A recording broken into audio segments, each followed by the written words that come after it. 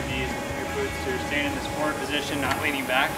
As opposed to skiing where you're moving over the surface is actually moving under you, which the tendency is then to look down all the time, but that's not how you do any sport, by looking down. So you got to keep your eyes up, just like in real skiing, look in the mirror. And it's a pretty quick learning curve. You get accustomed to it pretty quickly, and then it's a matter of learning the right fundamentals and technique to make correct ski turns. We are here today at Snobahn, which is a new retail concept being opened by Sadler Merrill here at the streets at South Glen and Centennial. It's been under construction since August of 2015 and will be opening up later this month to help teach kids to ski, rehab injuries, and other similar activities.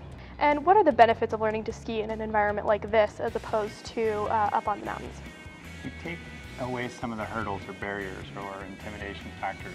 A lot of people don't ski because it's cold, it's expensive, they don't have the equipment, it's a long drive.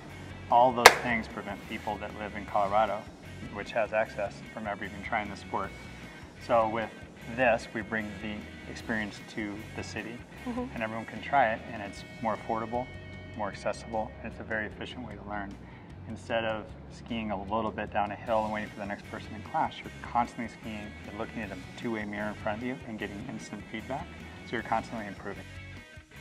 After skiing on equipment, I decided this was a great business opportunity and it would be helpful to get people into a sport that I'm passionate about. So from there, it was a matter of putting our business plan together and finding the right space for it, which we found the streets at South Glen was a perfect. This opportunity was there.